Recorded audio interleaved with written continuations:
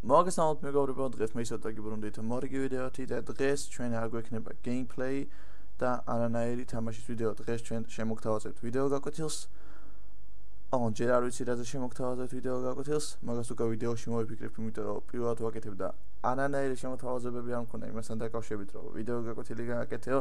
Просто ვიფიქრე, რომ ჩემთვის რა ვიდეო გაკვეთილი გამეკეთებინა, ანუ დამეტესტა არხზე ვიდეო გაკვეთილი, რამდენ ლაიქს მოვაგროვებ და რამდენ ნახოს და ამის შემდეგ, რა თქმა უნდა, გამეგრძელებინა თუ არა ვიდეო გაკვეთილები. დაალაიქეთ ეს ვიდეო თუ გინდათ რომ კიდევ გავაგრძელო ვიდეო გაკვეთილება, თუ არ გინდათ, ნუ დაალაიქებთ. ან შეგიძლიათ დაადისლაიქოთ. მოკლედ შევდგეთ ჩვენს ვიდეო გაკვეთილს.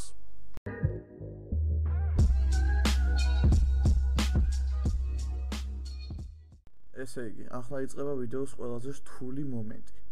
ჩვენ უნდა მოვიფიქროთ თუ რაზე უნდა გადავიღოთ ვიდეო გაკვეთილი. დასაფიქრებელია. მოვიფიქრე. მოდით გადავიღოთ ვიდეო თუ როგორ უნდა შევაჩეროთ ლაგები GTA 5-ში. ერთ-ერთ ყველაზე ცნობილ თამაში, როგორ უნდა შევაჩეროთ ლაგები და როგორ უნდა ავაღოთ ჩვენი FPS-ი. კი, დავიწყოთ. ესე იგი, ამ პრობლემის გასწორება სხვადასხვა მეთოდებით არის შესაძლებელი და მე ვეცდები რომ ყველანაირად ყველა მეთოდი გითხრათ. რაც კი ვიცი და რაც დამეხმარა რომ GTA 5-ის ლაგები გამესწორებინა. ესე იგი ჯერ პირველ რიგში ასაც ვაკეთებთ ეს იქნება GTA 5-ის სეტინგების შეცვლა ოღონდ თავისი დირექტორიდან. ესე იგი შევდივართ ზის PC-ში. შემდეგ გადავდივართ დოკუმენტებში. დოკუმენტებიდან ჩვენ აქ ვხედავთ სხვადასხვა ფაილებს, ვნახავთ Rockstar Games და Rockstar Games-დან გადავდივართ GTA 5-ში. როდესაც ჩვენ აქ შევალთ, ჩვენ აქ ვნახავთ ესეთ ფაილს, ანუ წერია, settings.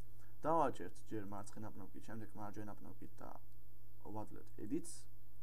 როდესაც აქ შევალთ, ჩვენ უნდა შევცვალოთ შემდეგი რამ, ეს იქნება პირველ რიგში shadow quality. ესე იგი, აი ეს shadow quality, ამასაც აღწერაში დავდებ, ანუ რა უნდა შეცვალოთ. shadow quality value თქვენთან იქნება 1, უნდა წაშალოთ და ჩვეულებრივ უნდა დაწეროთ 0. ანუ ეს ისინი ყველა პონჩი უნდა. შემდეგი რაც იქნება, ეს იქნება reflection quality, ეს იქნება თქვენთან 1-ზე და ესეც უნდა შეცვალოთ 0-ზე. იგივე reflection msaa-ზეც. შემდეგ ეს იქნება texture quality, ეს თუ თვითონ თამაშიდანვე double graphic-ებზე გიყენიათ, ესეც თქვენთან 0 იქნება. და ახლა shader quality იქნება თქვენთან 0-ზე, უბრალოდ 1-ზე იქნება. და უნდა დააყენოთ თქვენს 0-ზე. soft shadows value, ესეც თქვენთან წერის 0-ზე უნდა იყოს. ახლა ultra shadows enabled value თქვენთან იქნება ეწერება ესე true. ანუ ესე ეწერება, უნდა წაშალოთ ეს და უნდა დაწეროთ false. shadow distance value არ გვაინტერესებს, ესე უნდა იყოს, იმიტომ რომ ეს აღარ დაგჭირდება, იმიტომ რომ ვაფშე ჭრილები გამორთული გვაქვს თამაშში. და შემდეგი რაც იქნება არის DX version value არის ძალიან მნიშვნელოვანი, მაგრამ პრინციპში ამის შეცვლა თვითონ თამაშიდანაც შეგიძლიათ, იმიტომ რომ მე ახლა 0-ზე მიყენია და 0 ნიშნავს DirectX 10-ს და აქ სხვა საერთოდ არაფერი არ არის შესაძლებელი. და ჩვეულებრივ მისცემთ files და save და ჩვეულებრივ გამორთავთ. ესე იგი, მოდით ახლა გადავიდეთ შემდეგ მეთოდზე. ვიდეოს დასაწყისში ვთქვი, რომ არაფრის გადმოწერა არ დაგჭირდებოდეთ, მაგრამ ეს იმიტომ ვთქვი, რომ ეს ყველა NVIDIA-s ვიდეო ბარათის მომხმარებელს უნდა ჰქონდეს ეს პროგრამა და თუ რაღაცა მოხდა და დაუშვათ ეს პროგრამა არ გქონდათ, ჩვეულებრივ უნდა შეხვიდეთ ნებისმიერ ბრაუზერიდან NVIDIA-s ოფიციალურ საიტზე NVIDIA. ამ ლინკსაც რა თქმა უნდა აღწერაში დავტოვებ, რადგან უფრო გაგიმარტივდეთ ეს ყველაფერი. შემდეგ როდესაც ჩვეულებრივ საიტზე შევალთ, მაშინვე დავინახავთ აი აქ downloads, დავაჭერთ ჩვეულებრივ downloads, დავაინსტალირებთ და შემდეგ უნდა შევიდეთ ჩვენი რომელიმე აკაუნტით, დავუშვათ Facebook-ის აკაუნტით, Google-ის აკაუნტით და ასე შემდეგ და ჩვეულებრივ უნდა ჩავთვოთ. ახლა მე გადმოწერას აღარ ვაპირებ, იმიტომ რომ უკვე ჩაწერილი მაქვს, მაგრამ თვითონ NVIDIA GeForce Experience არ გვჭირდება, რადგანაც ჩვენ უნდა დავაჭიოთ ამის დაინსტალირების შემდეგ უნდა დავაჭიოთ desktop-ზე მარჯვენა კნოპკით და უნდა შევიდეთ NVIDIA control panel-ში. დაინსტალირების შემდეგ ამ ფანჯარას აუცილებლად ამოგვიგდებს. როდესაც NVIDIA control panel-ს დავაჭერთ, ამის შემდეგ ამოვაგდებს ფანჯარა, სადაც წერია NVIDIA control panel. როდესაც ამ NVIDIA control panel-ს შევალთ, შემდეგ ჩვენ ამოგიგდეს manage 3D setting-ები, ანუ 3D setting-ების შეცვლა. აქ გვაქვს ორი ფაზა, ეს არის global setting-ები და program setting-ები. Global setting-ებს შეგიძლიათ რომ შეჩვევოთ თვითონ კომპიუტერის მონაცემები თუ ანუ რამდენად ანუ ამან შეიძლება საკმაოდ გაასწრაფოს თვითონ თქვენი კომპიუტერის მუშაობა. რაც შეეხება program settings, ესე იგი, აქ შეგიძლიათ რომ თითოეული თქვენთვის სასურველი პროგრამა სწრაფად გააგრძელებინოთ მუშაობა. თან ეს ისე ხდება, რომ არანაირი გრაფიკული რედიუსები არ გექნებათ რა, ანუ არანაირი გრაფიკები არ შეიძლება თვითონ თამაშში. რაც შეეხება თვითონ იმ წინა მეთოდს, რომელიც უკვე გითხარით, იმით საკმაოდ შეიძლება ისინი აქვია გრაფიკები, რადგანაც ჩრდილები გავაქრეთ, ვაფშე ჩრდილები აღარ ექნება თამაშს. ნუ motion blur ისეაც შეიძლება რომ გამორთული ყოფილიყო და შეიდერებიც გამორთეთ. და ეს საკმაოდ გასდის თქვენს game performance. ესე იგი, თუ აქ თქვენ GTA 5 არ გაქვთ და იმედი მაქვს რომ აგექნებათ, ჩვეულებრივ უნდა დააჭიროთ ads. ads როდესაც დააჭერთ, თქვენ ამოგიგდებთ ფანჯარას. როდესაც ამ ფანჯარას ამოგიგდებთ, აქაც არის თუ აქაც არისო ეს თქვენი კონკრეტული პროგრამა, შევდივართ browse-ში. browse-ში შემდეგ უნდა მოვძებნოთ GTA 5 სად მდებარეობს, ანუ ადგილმდებარეობა. ჩემთან არის D-disk-ზე, D-disk-დან არის games-ში თუ Steam-ში, აღარ მახსოვს ზუსტად. Steam apps, common და GTA 5 რა თქმა უნდა. აქ როდესაც შეხვალთ, უნდა ამოირჩიოთ arts language select-ი, arts GTA 5-ის launcher-ი, უნდა ამოირჩიოთ პირდაპირ GTA 5 და უნდა დააჭერთ opens და მაშინვე ამოგიგდებთ აი აქ ამას. შემდეგ უნდა ახლა დააკვირდეთ ჩემს setting-ებს და ზუსტად მე როგორც მაქვს, ისე უნდა დააყენოთ თქვენი setting-ები. აი ზუსტად ესე. ნელ-ნელა ავწევ, რომ უფრო მარტივი იყოს. როდესაც ამ ყველაფერს შეცვლით, ამის შემდეგ თქვენ უკვე მზად იქნებით და საკმაოდ შემცირდება თქვენი GTA 5-ის ლაგები და FPS-ი გაიზრდება. ახლა რაც შეეხება მხოლოდ FPS-ის გაზრდას. ესე იგი, FPS-ის გაზრდა როგორ ხდება კიდევ უფრო მეტად. და ძალიან ბევრ შეიძლება კიდევ ის პრობლემა ქონდეს, რომ ტექსტურები უქრება და ასე შემდეგ. ეს განსაკუთრებით იმათთვის არის, ანუ მაშინ ხდება, როდესაც კომპიუტერს გააჩნია დაბალი RAM-ი, ანუ დაბალი ოპერატიული მეხსიერება გააჩნია.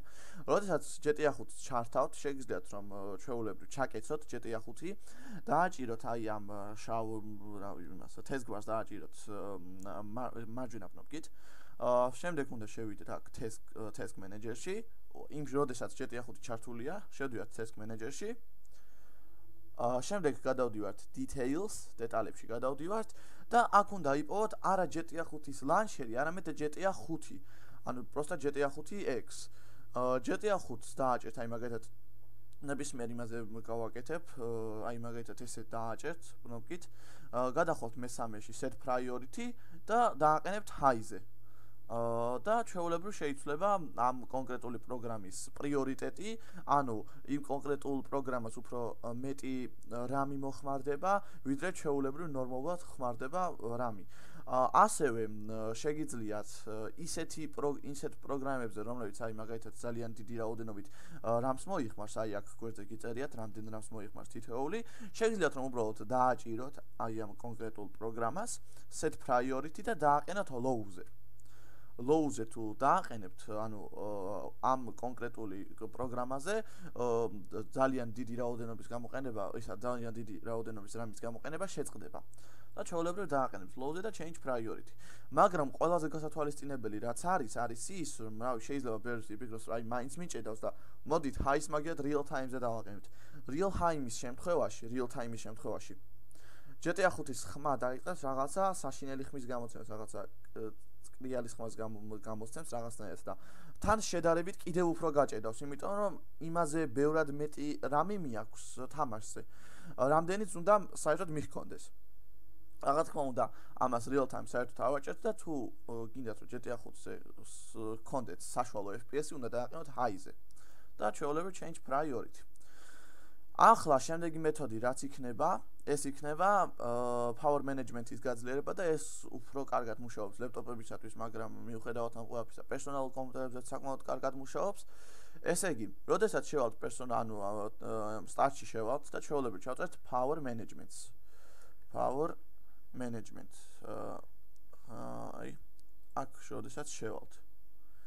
ესე იგი, ჩვენ აქ ამოგვიგდებს შემდეგ ფანჯარას change settings for the plan high performance და ახლა ჩვენ აქ უნდა დავაჭერთ change advanced power settings და ესე იგი, ეხა აქ როდესაც ვიქნებით შესულები, ჩვენ უნდა დავაჭერთ high performance. ანუ high performance უნდა ავირჩიოთ და უნდა მივცეთ OK-ს. შეგვიძლია რომ აი აქ როდესაც შევართ edit plan setting-ებში როდესაც შევართ, შეგვიძლია ჩვენ გადავიდეთ power option-ში და power option-ში ეს ყველაფერი უფრო გამარტივებულია.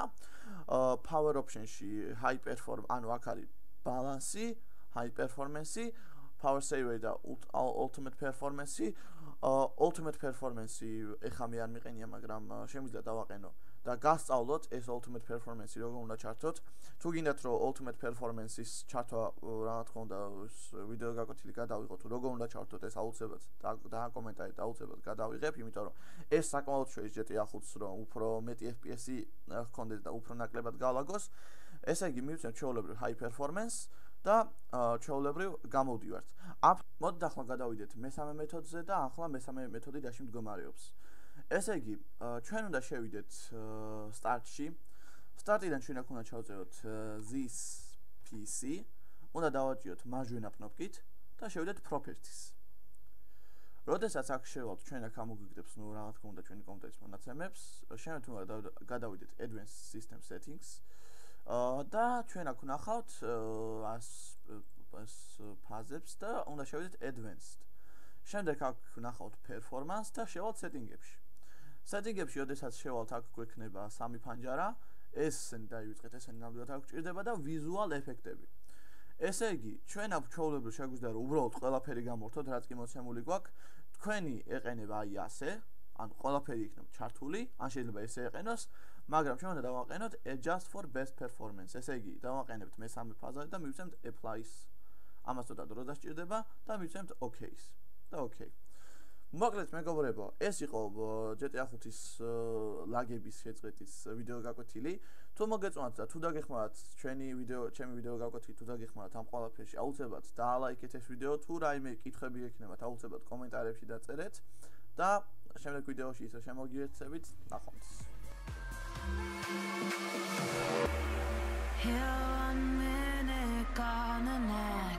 There's no heart beating inside your chest. It's